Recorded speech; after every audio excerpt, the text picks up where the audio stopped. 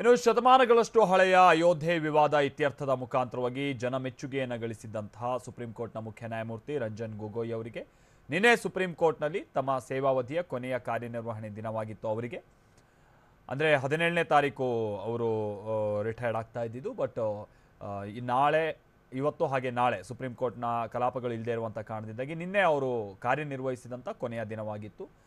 CJI ಆಗಿ ಶಬರಿಮಲೆ ಜೊತೆಗೆ RTI ಹಾಗೆ ರಫೇಲ್ ಸೇರಿದ ಹಾಗೆ ಹಲವು ಪ್ರಕರಣಗಳ ಮಹತ್ವದ ತೀರ್ಪಿನ ಹಿನ್ನೆಲೆಯಲ್ಲೂ ಕೂಡ ವಾರವಿಡೀ ಕೆಲಸದ ಒತ್ತಡದಲ್ಲಿ ಸಿಕ್ಕಾಕೊಂಡಿದ್ದಂಥ ಗೊಗೊಯ್ ಅವರಿಗೆ ನಿನ್ನೆ ಸಂಜೆ ಸುಪ್ರೀಂ ಕೋರ್ಟ್ನಲ್ಲಿ ಬೀಳ್ಕೊಡುಗೆ ಸಮಾರಂಭವನ್ನು ಆಯೋಜಿಸಲಾಗಿತ್ತು. ರಂಜನ್ ಗೊಗೊಯ್ ಅವರ ಕುರಿತಾದಂಥ ಪ್ರಮುಖ ಸಂಗತಿಗಳನ್ನು ನೋಡೋದಾದರೆ ಅಕ್ಟೋಬರ್ 3, 2018ರಲ್ಲಿ 46ನೇ CJI ಆಗಿ ಕಾರ್ಯಾರಂಭವನ್ನು ಮಾಡಿದ್ರು.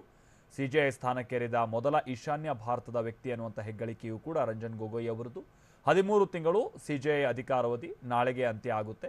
ಕಠಿಣ ಹಾಗೆ ಅನಿರೀಕ್ಷಿತ ತೀರ್ಮಾನಗಳಿಗೆ ಹೆಸರುವಾಸಿಯಾದಂಥವರು ಇವರು. ಸುಪ್ರೀಂ ಕೋರ್ಟ್ನ ಇತರೆ 3 ನ್ಯಾಯಮೂರ್ತಿಗಳ ಜೊತೆಗೆ ಬಹಿರಂಗ ಸುದ್ದಿಗೋಷ್ಠಿಯಾಗಿತ್ತು. ಆಗಿನ CJI ದೀಪಕ್ ಮಿಶ್ರಾ ವಿರುದ್ಧ ಬಂಡಾಯ ಸೇರಲಾಗಿತ್ತು.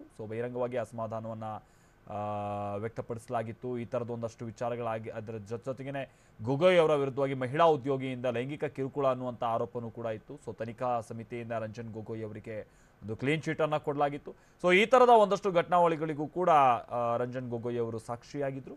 ಬಟ್ ಅದೆಲ್ಲವನ್ನು ಕೂಡ ಬಹಳ ಸಮರ್ಥವಾಗಿ ನಿಭಾಯಿಸಿದಂಥ ಹಿರಿಮೆ ಕೂಡ ರಂಜನ್ ಗೊಗೊಯ್ ಅವರದ್ದು.